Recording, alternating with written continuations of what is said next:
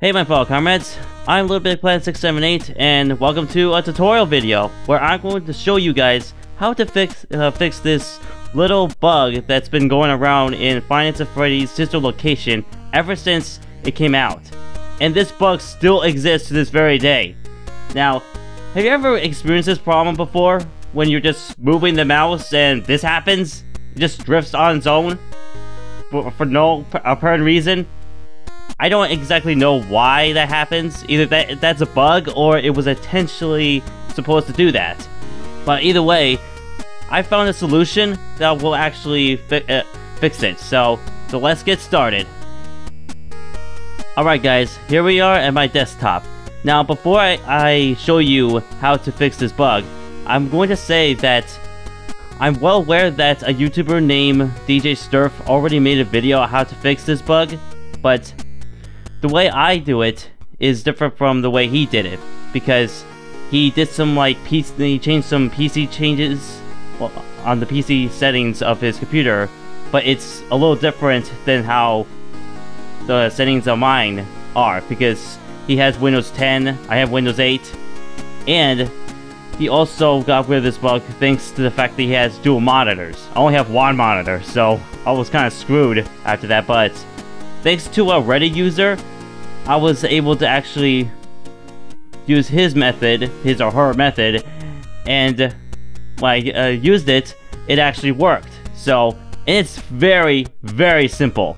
It's just one thing you have to do, and that's it. So, here we go. So, all you have to do is just select the desktop icon of sister location, right-click, and go down to Properties, and then it depends what kind of shortcut you have, because some shortcuts, it's a little weird to explain this, but some desktop shortcuts are kind of different. Like if you create a shortcut on a Steam game, their icon becomes a little bit blurry and pixelated, and when you right-click and go to Properties, they don't have these type of tabs, like compatibility or whatever. But if you go into the actual .exe application of the game, and then make a shortcut, a desktop shortcut from there, then you would actually have these options.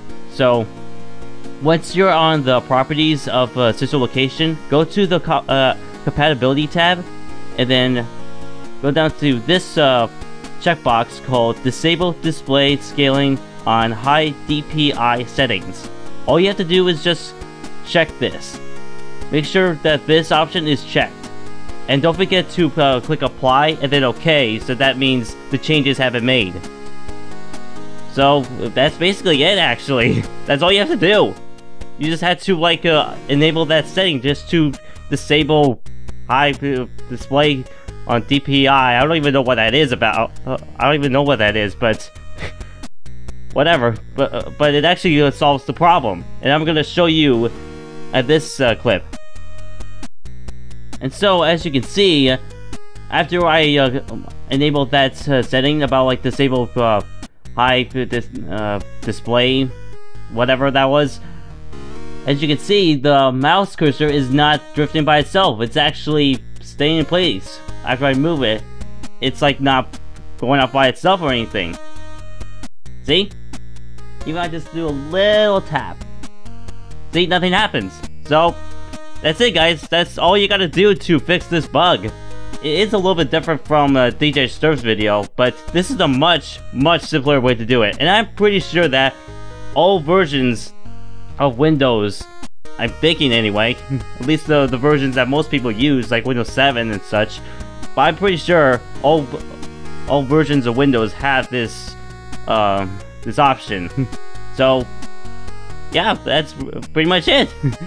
So leave a like if you enjoyed this video, subscribe to become a fellow comrade today, and I'll see you guys in the next video. See you guys later.